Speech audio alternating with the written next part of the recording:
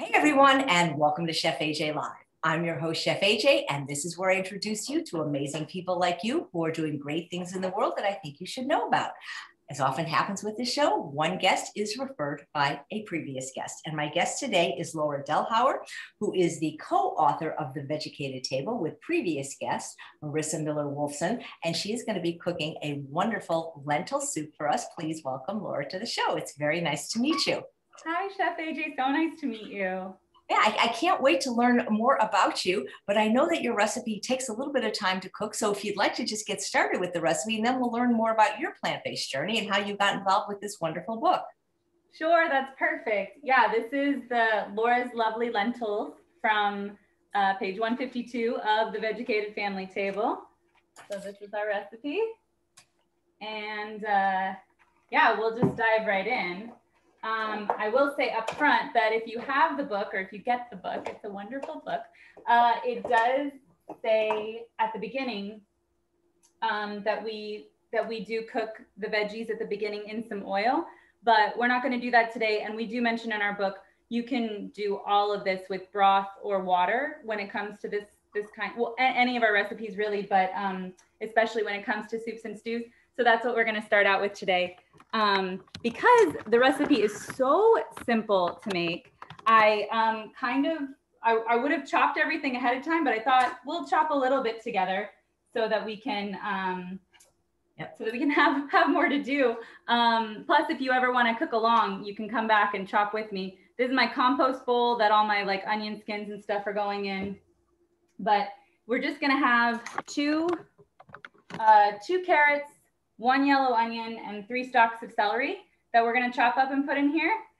So I'll get to that. Want to hear something funny, Laura? I literally opened the book. I'm not kidding. I didn't know what you were making. I opened the book and this is the page it opened to. That's funny. I thought, okay, I wonder if it's like, no, it's not even perfectly halfway through because my book always opens to this, but I thought it's because this is the recipe I probably make most in the book. I love that. Funny. I love that you're using simple, easy to find ingredients. And I see fire roasted tomatoes on your counter. I love those by Muir Glen.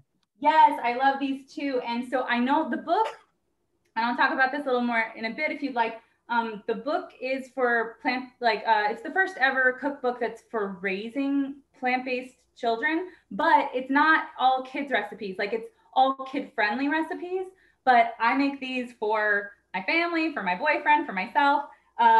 So a lot of them, I have little tweaks to make them a little more grown up.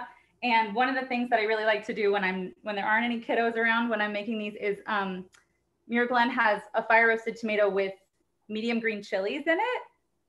These are really good. I don't know how you feel about spice. I like spice, but not everybody. My husband doesn't, so we have to make it bland and then I have to add. Oh, that can be hard. That can be hard. That's real love though. If you're a spice lover and you love a non-spice lover. Yeah, so I use these, but if you do have kiddos around, I just had to show these are crushed or you could get diced, just plain fire roasted tomatoes. That works too. If you don't want to use canned tomatoes, you want to use fresh tomatoes, that's okay. I just really like the flavor of the fire roasted tomatoes. Yes, it's so good. I think so too.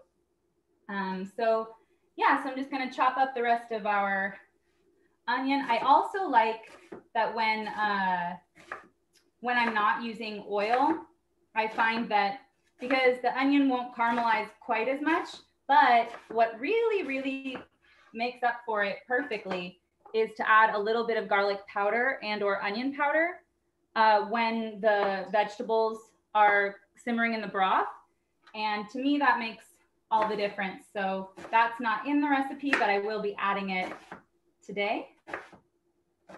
Yeah, I think it's great when you combine dried spices with fresh herbs and spices. I think so too. And we also don't, because we know some people, we do have garlic, raw garlic in some of our recipes, but we do know that some, especially little ones can be really sensitive to garlic. A lot of people can be sensitive to garlic. So this recipe doesn't say that it calls for garlic, but I will oftentimes add in a fresh clove of garlic as well. So we have some sort of roughly chopped yellow onion here. You could also use a white onion. I wouldn't normally use a red onion, but I have done it in a pinch and it's totally fine. That works too. And while I chop up the celery and carrots, I will turn this on. Sweat my hands real quick. I will turn this on like a medium high heat and throw in maybe about a 1/4 cup of broth. You could do low sodium broth or homemade broth, whatever works for you. And when that simmers a little bit, I will throw in the onions. I, for a couple of years now, have been trying to be single-use plastic free. And so I like Better Than Bouillon a lot because it's, I don't have, there's no plastic wrapping, there's no plastic packaging, and I don't have to get boxes and boxes of broth. Although I do really enjoy making my own broth, I just don't always do it. I make a lot of things from scratch, but it doesn't always work out to do everything from scratch.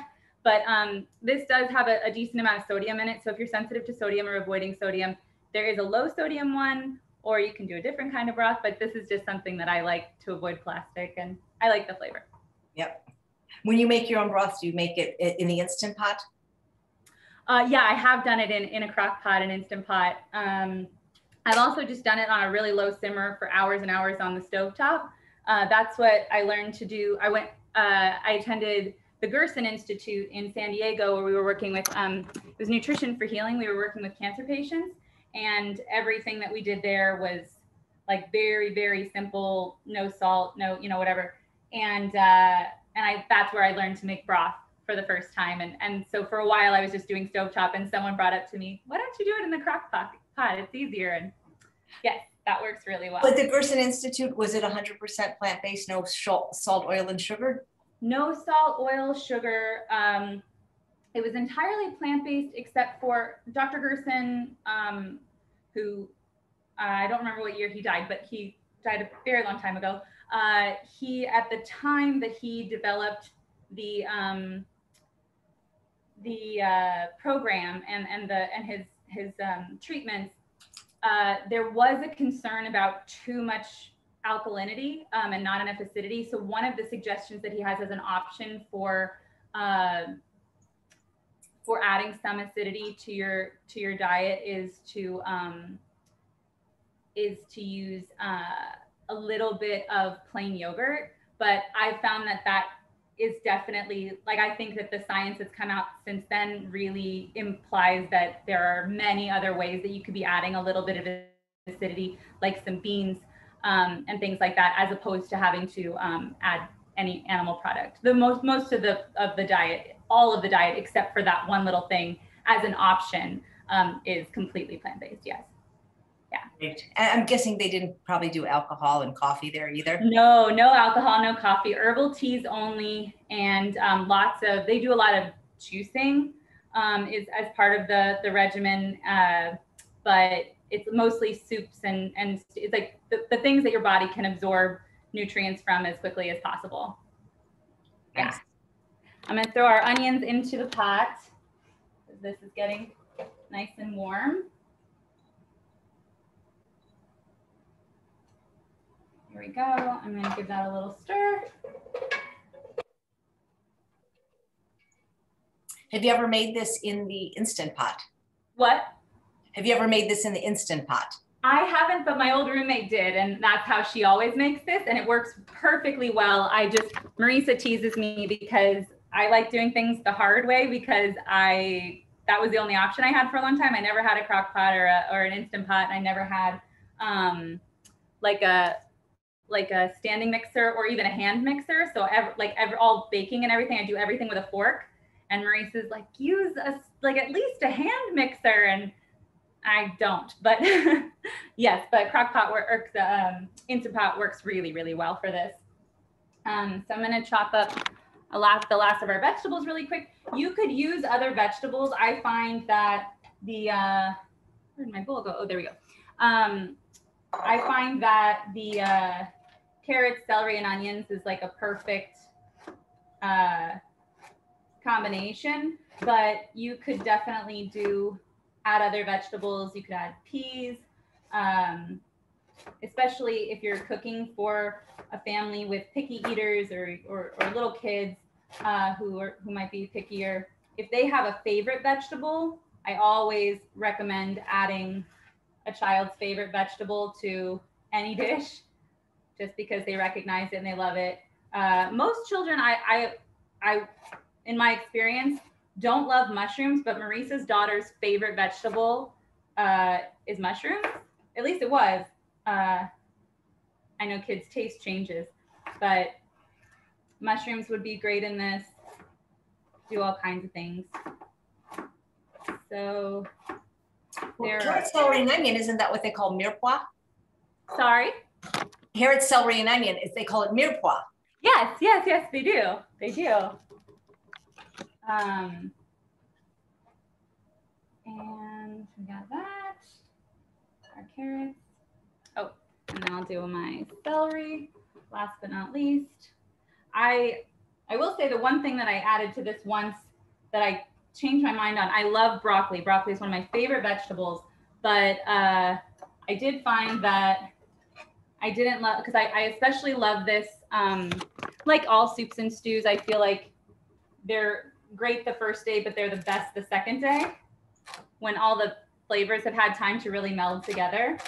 And so that was, so once when I added broccoli, I found that, you know, it was in the refrigerator overnight, but you know that way that cruciferous vegetables can kind of give off a bit of a smell. I found that kind of, it didn't taste bad, but I didn't love the smell of the whole thing the next day as much as I do when I just use these veg and and my tomatoes. I'm wondering how a sweet potato might be in there. Ooh, a sweet potato would be great. I've used red skin potatoes, and I don't think I've ever done it with sweet potatoes. I've been making this recipe for so many years. But I mean, before it came out in the book, it was just mine that I did all the time and did many variations of, but I'm gonna have to try that. Sweet potato would be great,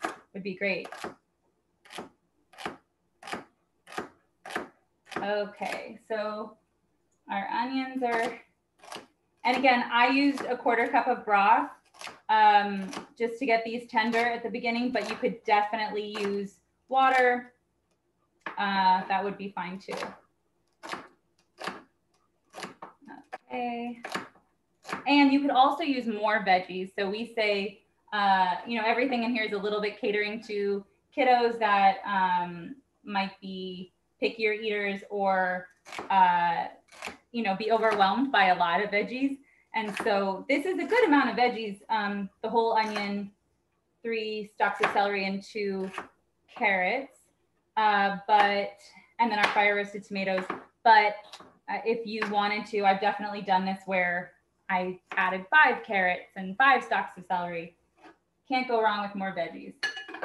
You know, a lot of times people really don't give their kids credit for recipes like this. They just think of like kid food, like, you know, chicken nuggets, and kids will eat a healthy, delicious soup like this. If they really will. And even if, I mean, for me, I find that if you don't tell them like, this is a really healthy meal, it's like, just tell them like, this is yummy, or eat it in front of them. They'll want to try it. I nannied for a little boy years ago who was absolutely not plant-based at all, but he would have his food that his mom set up for him to eat, that I was supposed to, you know, give to him. And then he'd see me eating something different. And so he always wanted to eat what I was eating. And so he ate lentils and black beans and broccoli. And, you know, he was left, you know, his mom gave him lots of vegetables, but she would leave hot dogs and stuff like that for him to eat. And he would never eat the hot dogs. He'd eat my black beans instead. So definitely got to give kids more credit. Absolutely. And kids develop taste preferences for what they habitually eat. So when they're served healthy food from an early age, they develop a taste for it. Absolutely. And that was our goal with the book, was the idea of like setting up foundational, even if parents aren't raising their kids entirely plant-based, it's a great book for introducing your kids to whole foods, plant-based, whole food, plant-based foods that are really comforting and enjoyable to eat, but very healthy. I'm gonna add my celery and carrots. Let's throw these in. Because so many of these foods are, you know, Maurice's children, Gabriel and Emmeline, these are their comfort foods, you know? And doesn't mean that they don't occasionally like the more indulgent vegan foods, but there's a lot of things in here. We have, I just actually made, we call it a baby's first smash cake. And it's a gluten-free, refined sugar-free, sweetened with dates cake. And it's my favorite cake I've ever made. And I made it for my mom's birthday a couple of weeks ago, and my whole family loves it. So now, did your mom smash it just the way a 1-year-old? You know, she didn't, but that would have been hilarious. I am gonna add in, these should just simmer till they get a little bit tender. So for like 3 or 4 minutes, but I am gonna add in just like a little, maybe like half a teaspoon of some garlic granules and onion granules as well. What's between granules and powder? Is it just how finely it's ground? It's just how fine it's ground. This says garlic ground. This says onion powder, but it is granules. But then I also have an onion powder that's really powdery. I prefer the granules personally. Also, maybe it's partially because I do find that I get more flavor out of them, but I also find that because if I pour my spices over the heat, then like the steam goes up into them and they clump and go bad faster. So I always pour things in my hand or in a teaspoon first. And when I do that with the powder in my hands, I find that it gets messier, and I just like the granules, but in a pinch, you could use either, it's fine. Give those a stir. Yeah, this perfect blend of veggies is always one of the best smells in the kitchen when you have this all together. So while those are getting a little bit tender, as soon as those are a little bit tender, I'm gonna add in the fire roasted tomatoes, and then it'll be 4 cups of broth that we add. Now I did the better than bouillon, which is a teaspoon of this per cup of water. But I just put, for the sake of showing in this, I just put all of the teaspoons of broth that I'm gonna need in here, and then I'll fill this up with more water and just put water in. But that's also another option. If you want a little bit of broth, but you don't want too much broth, or you can't get low sodium broth, you could just do, instead of 4 cups of broth, 2 cups of broth and 2 cups of water, and then you've created low sodium broth. Nice. So I'll do that. And you can use any kind of lentils with this recipe. The original recipe was with brown lentils. I think we say brown or green. Yeah, we say brown or green, 2 cups of brown or green lentils in the book. But I find I love it with all kinds of lentils. Brown are my favorite because I think brown lentils to me are like a little, they get a little more savory, whereas green are a little earthier, but they taste very similar. So that's just me having made these a million times. But you could do, I have green today because that's what I have, but I'll also often do a combination of green and red, or brown and red. If you're just using red, it'll be a completely different soup, because anyone who has not done all the different lentils, red lentils do have a very different taste, and they will break down and become mushier, whereas these will stay whole but get really big and soft. So yes. Nice. I'm gonna go ahead and throw in our...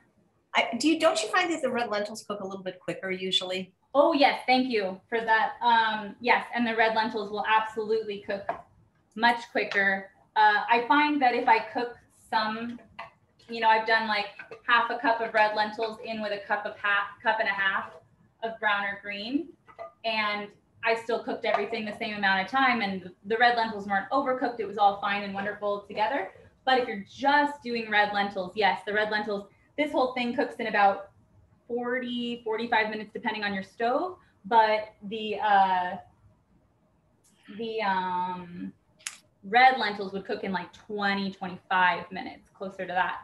So if you're in a hurry and you have different kinds of lentils, Red would definitely be faster, but this is a great recipe that once you get everything in the pot, there's really not much that you need to do. So it's a great recipe I'm a huge fan of soups and stews that make a lot of food. So it's kind of like a great meal prep too. But also once you get everything in the pot or the Instant Pot, and then you just set it, leave it, and don't leave the kitchen for a long period of time when you got a flame on, but you can do other things. So that's always good. And you like to freeze your soups ever? Yes, I do. I find that when I was living not by myself, but with roommates, and I was single, I definitely did that a lot. Now that I am always either with family or with my partner who eats a lot, we tend to go through all the soup and lentils and things like that in a week. But when I would make, I never made smaller batches of things. I love making the larger batches so you don't have to make it over and over again. So I'll make large batches of this. And when I am only cooking for one or two, I will, because this recipe makes so much food. I will make this at the head of the week, at the beginning of the week, and we'll have it, because you can do so many different things with it too. It's more stewy than soupy, so it's not really brothy once all the lentils absorb all the liquid. So it's a stewp. We call a soup and a stew. It's a stewp. A stewp. I love that. I'm going to start saying that. So this is a lentil stewp, and so I will even, after it's been in the fridge for a day or so, I'll heat some up in a pan where I don't get a lot of the liquid in the pan. And then I'll put them on like some toast or something like that, like some sourdough toast, or you could put it on veggies, or I do it with baked potato. Baked potato is a big thing at Gerson Institute, but they didn't put butter or oil or anything on it. We would just put like simmered vegetables over the potatoes and things like that. So I like this like that too. Nice. So I'd love to hear your personal story when you became plant-based. Why? Oh, for sure. I'll throw in the lentils and then I'll tell you. Yeah, you can't forget your lentils and lentil stewp. That would be bad. So here's my green lentils. It looks like a lot, or from where I'm standing, this looks like a ton, but it's only 2 cups, and they will get much bigger, and it will be a ton of food. So I'm going to go ahead and add these in.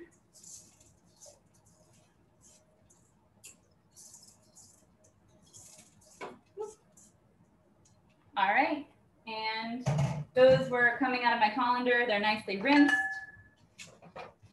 And then I'm going to add in my 4 cups of broth. There's 2. And I'm just going to add water for the rest.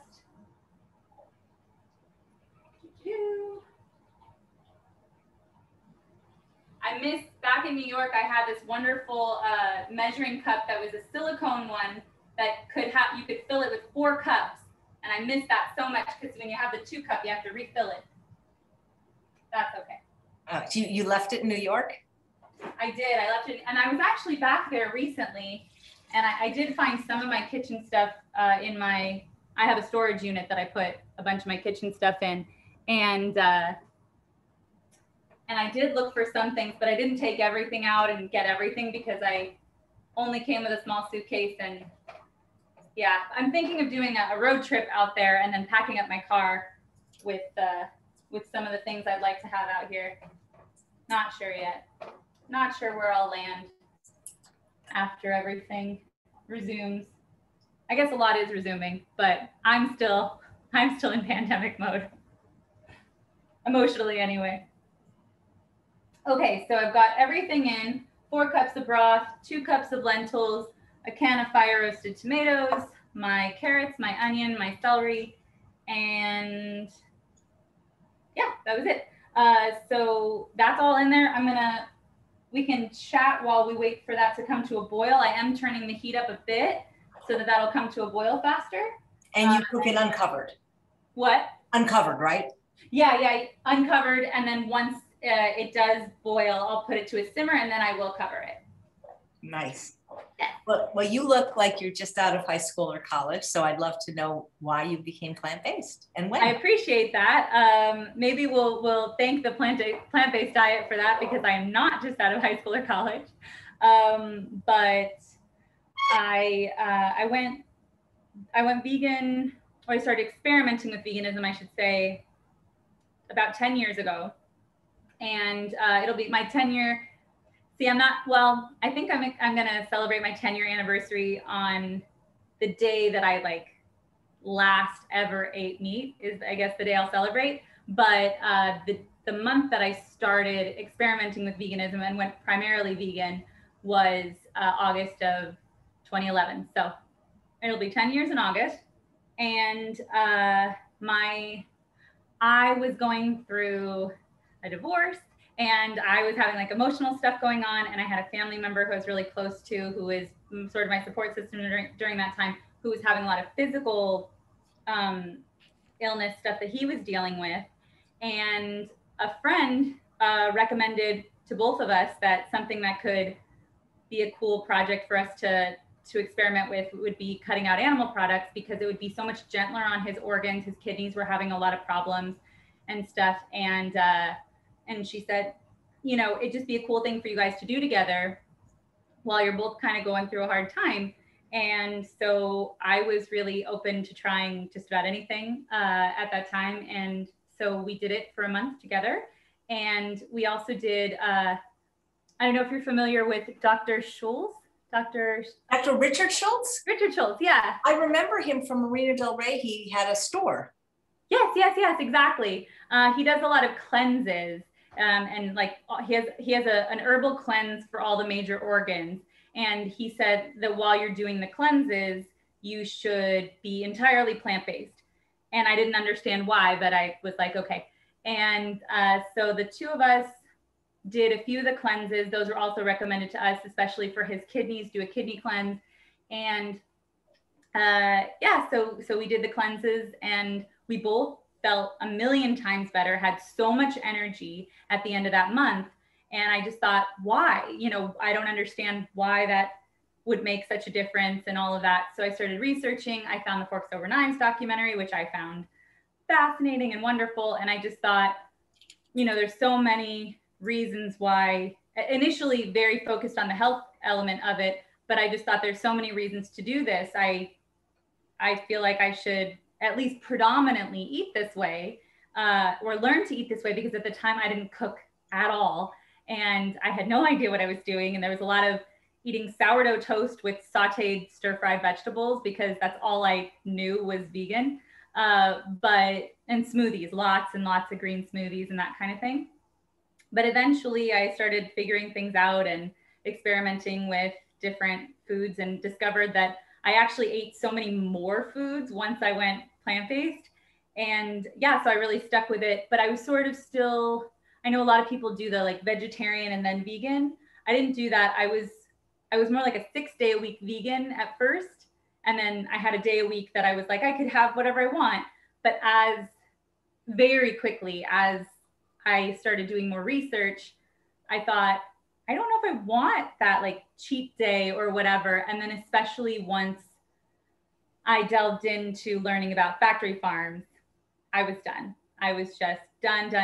And the environmental element of it really took over a few years later, when I started really learning more about climate change.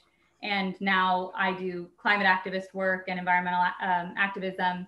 And I actually have a theater company that's predominantly, we make environmentally focused theater. My background's in comedy also, so I do. Really? Wait a minute, now you're talking my language. Oh, that's right, you do stand-up, right? Yeah, that's amazing. So tell me what environmentally conscious theater is. So I've kind of made it up, but it was something that I really cared about. I was doing theater in New York, but I was also doing plant-based cooking, and I was cooking for Maurice's family, and then cooking for myself and experimenting with recipes and stuff on my own. And then Maurice asked me to write the cookbook with her, and that was really exciting. But I felt like I cared so much about the environmental, not just environmental aspects of veganism, but environmentalism in general. And I felt like, you know, I'd go to protests and things like that, but I just felt like I was vegan and I was promoting plant-based living, but not on a huge scale.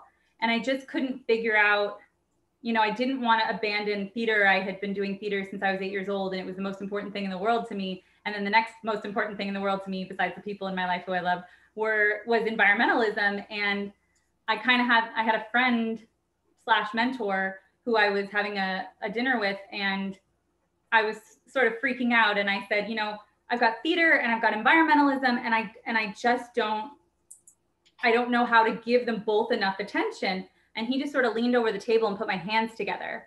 And at the time, neither of us knew what he meant by that, but it was just what he impulsively wanted to do. And that was it. And I just was like, I'm going to start making environmental theater a thing, because the only time I ever really saw environmentalism talked about in theater was very angry and very lectury. And that's not always very inviting to everyone. If you're preaching to your choir, people can be into that. But I find that humor really cracks people open. And I don't do stand-up. I admire so much people who do stand-up, but I've done sketch comedy stuff and a lot of comedic theater background.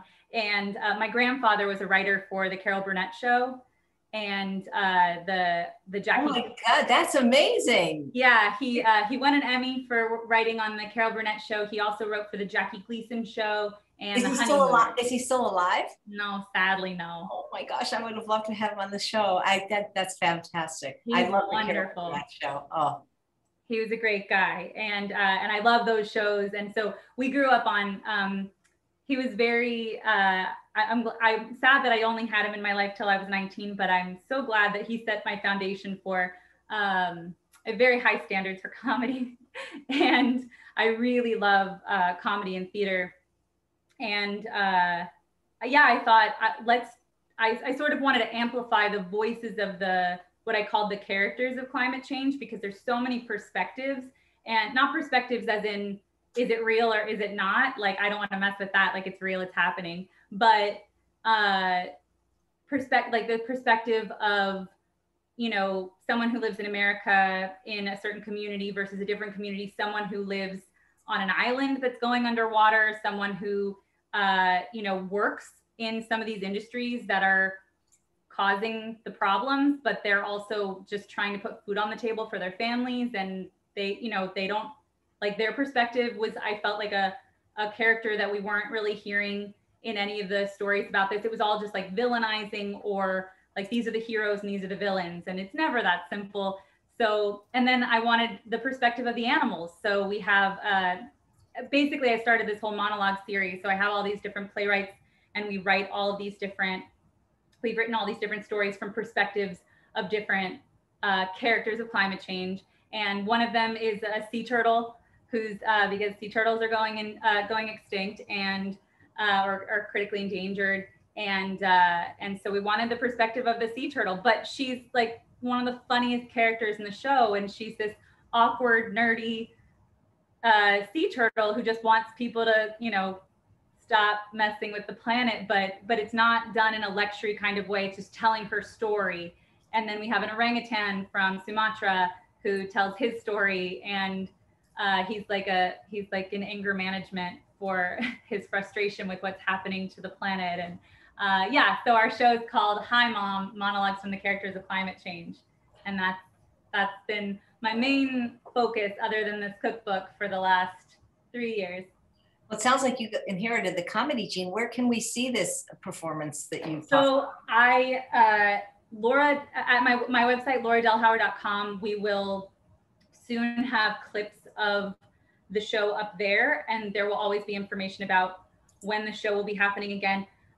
Right now, because of COVID and everything, theater sort of shut down, and you know, it's slowly but surely coming back. But the only for sure performance that we have on the books coming up is in September in Red Hook, Brooklyn. We'll be doing portions of the show at a wonderful climate event in Red Hook on a barge on the water, which will be really fun. And so that information will all be on my website, lauradelhauer.com. Nice. Hey, you know what I want to know is, how did you get involved with this book? Oh yeah, so I was basically working with Marissa's family as a personal chef, but also Marissa and I instantly, when we met and talked about working together, or talked to me about me working for them, very quickly we were like, we're best friends. Like we both have the comedy gene, and we both have slightly dark senses of humor, and love children, love food and all the things. And really quickly we hit it off. By the way, I'm starting to boil here, so I'm just going to give this a little stir and then lower to a simmer and cover this guy.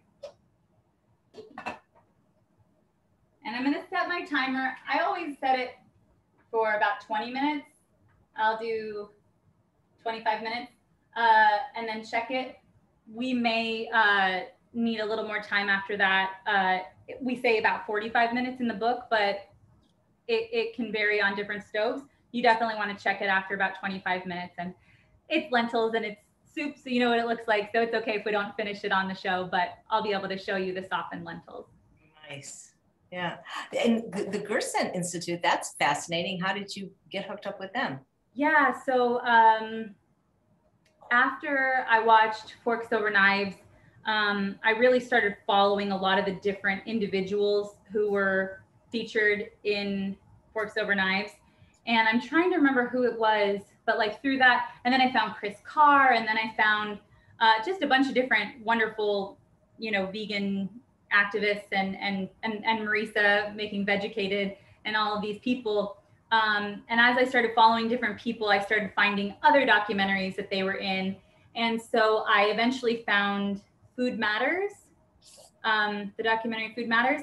And I know that not everyone involved in that is exclusively vegan, but everyone's, I think, predominantly plant-based or plant-based focused. But a lot of them are vegan, entirely plant-based and whole foods plant-based. And Dr. Gerson's daughter, Charlotte Gerson, was in that documentary. I'm trying to remember because there was Food Matters and then there was Hungry for Change. They were both made by the Food Matters team. And I don't remember for sure if Charlotte was in both of them, but whichever one I saw first, I saw Charlotte Gerson speaking, and she just spoke. She was in her late 80s, I want to say, when she was making that, when she was in that documentary, and she just spoke from this beautiful, grounded place about how we heal the body. And as much as I had become so immersed in a passion for environmentalism and animal rights and human rights, when it comes to the subject of animal agriculture and everything, my brain still is fascinated with the nutrition side of it. And so when she was talking about how we're healing people's bodies of cancer with food, I was absolutely, my mind was completely blown. And I just thought I wanted to see what they were talking about in person. And unfortunately, in the United States, as you probably are aware, it's not legal to treat cancer with anything other than radiation, chemo, or surgery. So they can't administer treatment with the Gerson therapy in the US. They do administer it in Mexico and I think maybe France and Germany. But in the US, you can learn the therapy and you can administer it yourself while working with someone virtually or maybe in person who can help be a guide. So I basically went and learned how to do that. I didn't have anyone in my family at the time who was suffering from cancer, thank goodness, but I just wanted to learn about it. And it wasn't just for that, but that was a big focus, was keeping your body healthy or trying to rid toxins from your body when your body's really struggling with a major illness. And I went, and there was about 70 people in the course. And the whole time we were there, they fed us, and every day we ate all Gerson food and juices and all of that, and teas. But what I was really surprised by was about half of the people in the class, in the course, were actually cancer patients themselves. And so to get to sit with them and talk to them about their experiences doing the sort of mainstream route, or, you know, some of them had been through chemo, some of them had been through surgery and the cancer came back, and and some of them wanted to continue doing that route, but they wanted something else to support their immune system during it, because chemo doesn't do that. You know, chemo's killing everything, not just the bad stuff. So the idea of being able to support their immune systems while their body was going through so much. And it was one of the most life-changing experiences to just sit there and watch these people be so determined to take charge of their health for the first time in their lives, mostly, for most of them. And so that was very inspiring, and just kept me going down this road. So nice. And so did you go to Mexico? I didn't go to Mexico. I went to San Diego. That's where they had the institute where we could learn. So you can learn it in America, but you just can't administer it medically. Like what kind of miracles did you see happen with this therapy? Oh man.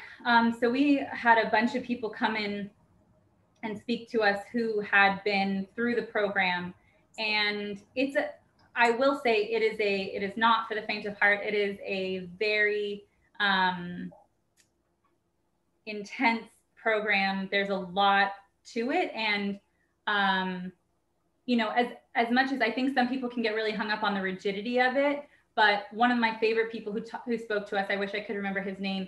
He said, you know, I know they're going to tell you the way they told me, you know, you have to do it exactly this way, and you have to drink the juices at these times, and you have to, you know, every juice has to be fresh squeezed and immediately consumed for the best amount of nutrients and this and that.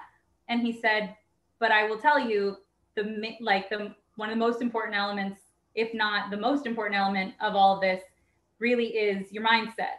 So if you are in a good headspace, but you're kind of like, sometimes you juice everything in the morning so that you can go to the beach with your kids still, and your juices are in a cooler with ice. That's not exactly the regimen. But I cured myself of cancer. I don't, you know, like, I'm cancer free. I did this for 3 years, but I did it with flexibility, enough flexibility that my mental health was still good. And we had other people who talked about the fact that, like, there was a man whose wife was sort of his caregiver through all of it, and he was very weak.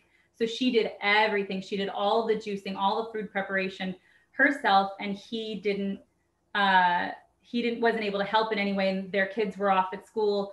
So yeah, she didn't have any help, and it really took such a toll on her body, on her mental health, that eventually when he was starting to get stronger, he was able to help out. But until then, and these are, you know, very real things to talk about, because I think that sometimes when we're trying to show people how wonderful something is, we can just try to depict it as perfect. And that's not the case a lot of the time. It's not perfect, but it's very effective. And these were people, I think we spoke to maybe a dozen people who had been through the program and either had gone completely into remission, or their bodies, they had surgery, like they'd had surgery and had come back, had surgery, came back, had surgery after 9 months on the Gerson therapy, and then never came back, you know, and this was like 5 years later. And that kind of stuff was really inspiring. And it wasn't so rigid as, like, you know, if your doctor says you need surgery, don't do surgery, just do the juicing and the this and that. It's like, you can combine the two, but you really need to listen to your body and what it needs.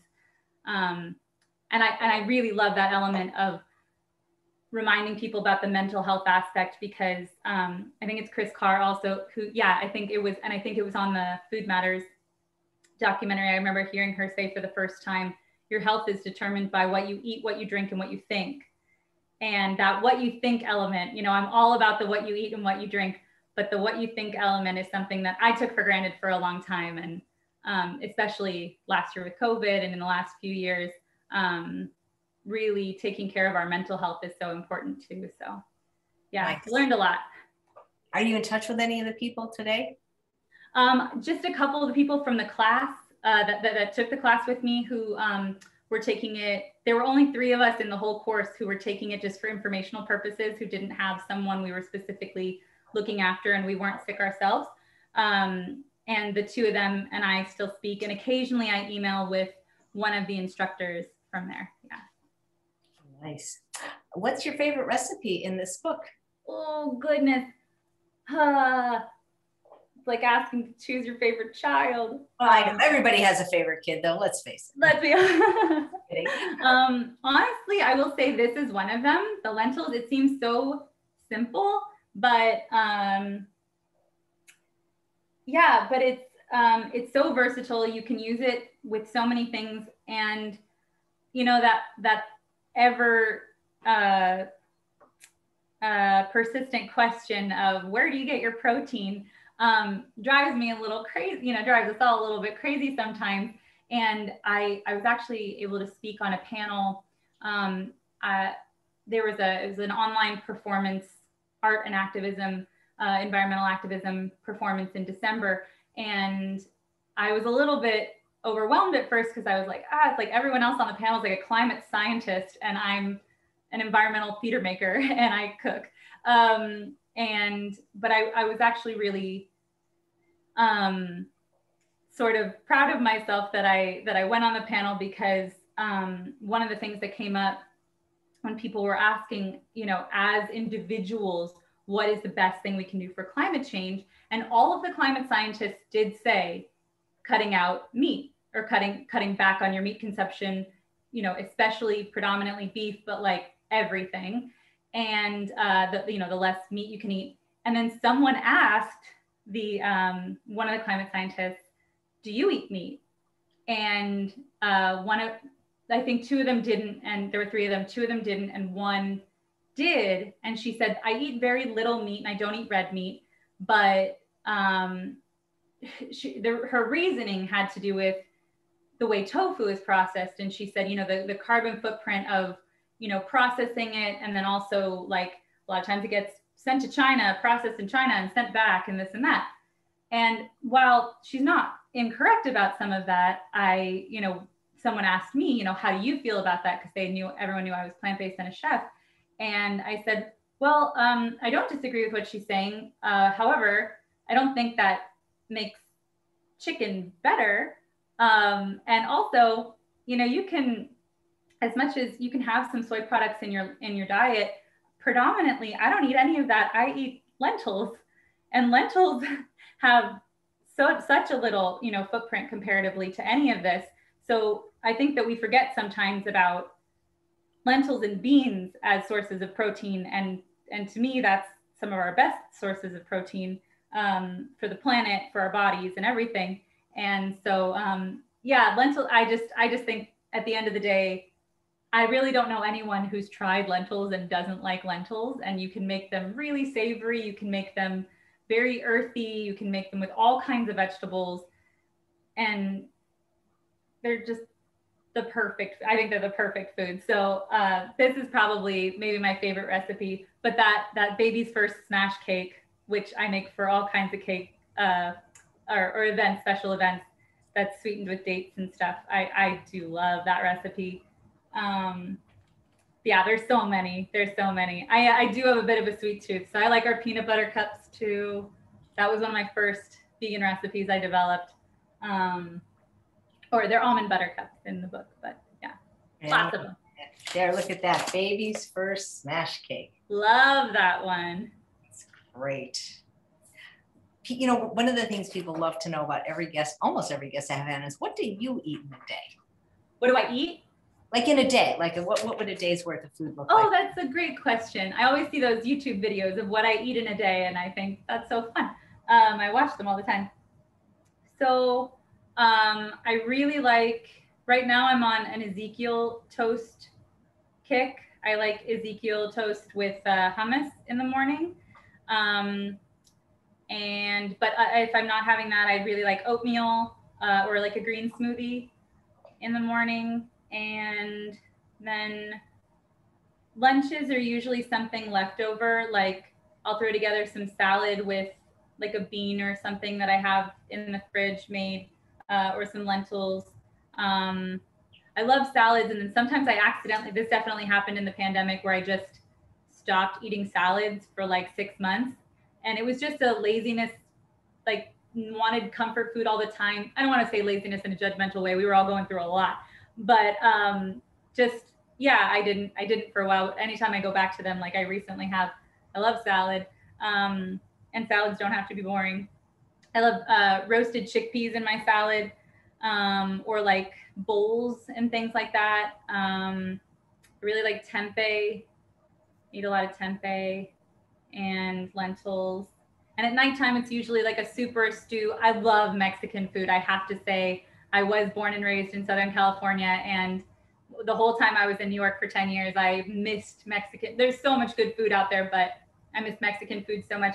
And it's so easy to make Mexican food vegan. So getting like black bean burritos and tacos and stuff like that's my jam. Nice. Do you exercise a lot? I do exercise. Again, during the pandemic, I'd say not a lot. My new greatest love is daily jump roping. I really love jump roping. I have a rebounder as well, and I really love that. But yeah, I just recently got back into a pretty regular exercise regime. I do ballet videos on YouTube or from YouTube for like strength training, because I really like that kind of strength training. And I'm a huge fan of Yoga with Adriene right now. So. I hear great things about her. Maybe I can get her on the show. Yeah, I hear she's wonderful. Oh, she's wonderful. Yeah, that'd be great. Yeah. How's your Stewp coming along? Stewp is coming along. So we can check this now, actually. Yeah, so our lentils are, let me see if I can bring this towards you. Our lentils are still definitely a little on the small and hard side. You definitely want them to be real soft when you bite into them. And these you can tell from looking at them, maybe not on the camera as much, but you can tell by looking at them, they're still pretty small. They'll get a lot softer and they'll get bigger. But it smells amazing in my kitchen. I always wish I could send the smell towards you. But there's still also a lot of liquid in here. And because this is what did we say, a Stewp? Stewp, a combination stew. A Stewp, yes, a Stewp. There won't be a lot of liquid left in. There still will be some, but there won't be a ton in here once they're ready. So yeah, we definitely don't need to stay till the very end, but probably another 20 minutes till they get nice and soft. Do you ever like whiz it a little bit? Sometimes when I make soup, I just whiz a little bit of the soup to make it. Oh, I don't normally do that while it's cooking, but with all of our soup and stew recipes and Stewp recipes from the book, we do mention that it's great to have the option of doing that when it's done, because some kids just don't like, some people, but some kids especially don't love seeing little pieces of things. Maurice's son Gabriel is definitely one of them. He says, I don't like stuff in it. I don't like stuff in it. So if he just sees like a puree or something like that, he's perfectly fine with it. When he sees bits of carrot and onion, it freaks him out. So we would take this after it was all made and put it, either do the what is that, the immersion blender? Immersion blender, thank you. Or we'd put it in a regular blender, just like a bit of it, and then puree it and give it to him over some potatoes or something like that. And he was good to go. Nice. Yeah. So where's the best place to get this book? Oh, great question. So we know that, well, I think a lot of bookstores are reopening now. So we're huge supporters of your local bookstore. The book is available kind of wherever books are sold, but sometimes places don't carry it. If you live in a place with a larger vegan community, they probably carry it. But if not, you can have them order it. Barnes & Noble, you can have them order it.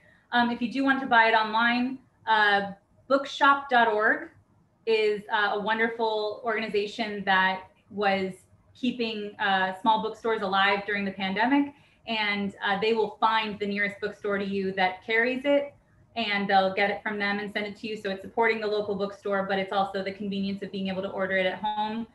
Or if you just want to check online ahead of time before you go to a bookstore, if a bookstore has it, you can go to indiebound.org, and Indiebound will show you you can put in your zip code, and they'll show you a bookstore near you that carries it. So maybe you can give me all that information for the show notes. And oh yeah, definitely, I will.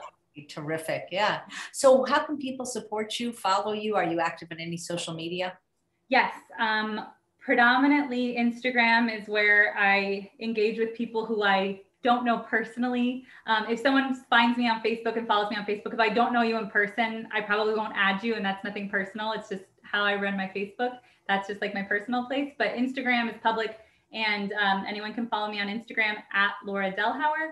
And my website will be announcing the launch of the new website for the environmental theater group. We're called Naked Light is the environmental theater group, and soon to be nonprofit. And then Hi Mom, Monologues from the Characters of Climate Change is our show.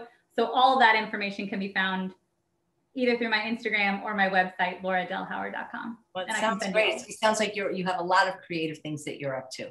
I'm trying. There was definitely a lull during the pandemic where cooking always stayed with me. I cooked throughout the entire pandemic, and that was a wonderful creative outlet. But some of the other stuff, my heart was really broken. This is the longest I've been without being on stage since I was 8 years old.